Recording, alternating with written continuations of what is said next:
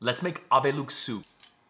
This is Aveluk. It usually comes dried and braided. It's all over Armenia. Cut it up into pieces, rinse it, drain it, fill it back up, and boil it for 10 minutes. In another pot, add oil, 1 diced onion. When your onions get translucent, 2 cloves chopped garlic. Drain your cooked Aveluk. Add in your drained Aveluk and fill it with water. 1 diced potato and a 1/2 cup bulgur or lentils. Salt, pepper. Bring it to a simmer for about 20 minutes until the potatoes are soft. Top it with some walnuts. Add some vinegar. Oh, yes! That's good. It's sorrel.